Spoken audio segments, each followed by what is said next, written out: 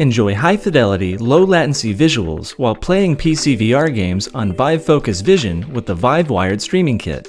We'll show you what's included in the kit and how to use it to connect the headset to your computer.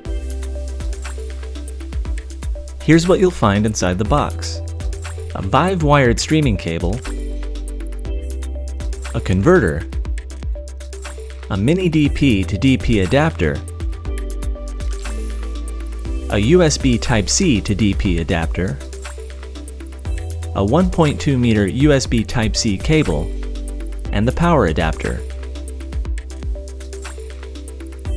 To connect the headset to your computer, first connect the converter to a power source using the 1.2 meter USB Type-C cable and power adapter.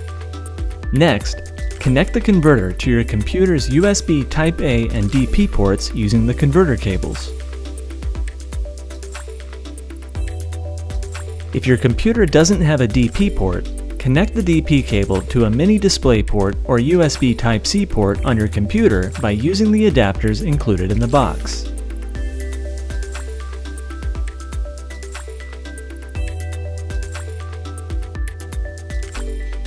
If your computer has both mini DisplayPort and USB Type-C ports, connect the DP cable to the mini DP port.